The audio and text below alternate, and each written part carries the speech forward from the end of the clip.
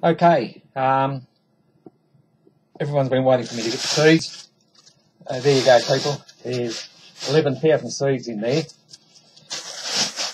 Now what I've got to do is I've got to test these seeds to make sure they're viable. What I'll do is I'll go inside the bag, mix it up a bit, and I'll pick out 10 seeds. 1, 2, 3, 4, 5,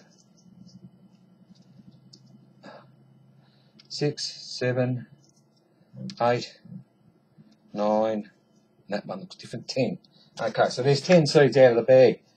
Now, what I do is paper towel, it's already been folded in half. I lay it out, spray bottle,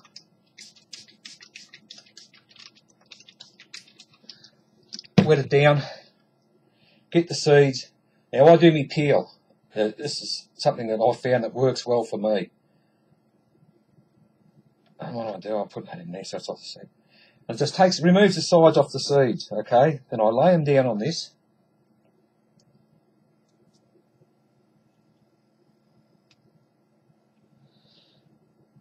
Two.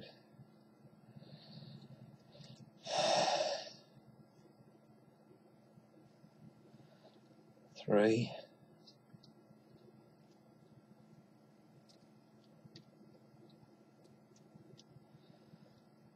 4. Now this one's a bit bent over, but it's still a good viable seed. Okay, there's 5.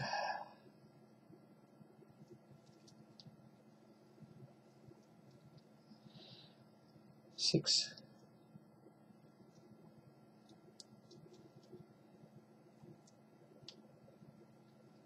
7.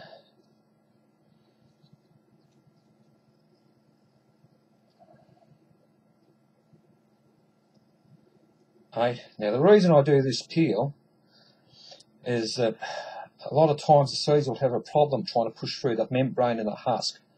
By taking this off, by removing the very edge of the seed, if you look, well on this one you can see a bit of the seed, the bit of the cotyledon. It enables the seed to actually push out easy and it won't swell up and just rot. Okay, this is number 10. Okay, there's the 10 seeds. Now all I do is fold it over.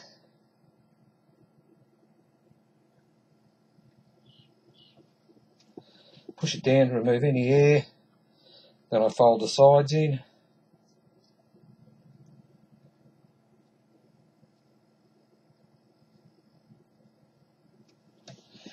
Then I fold the bottom up.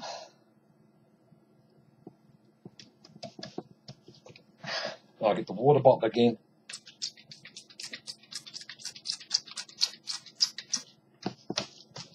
I make sure this is wet.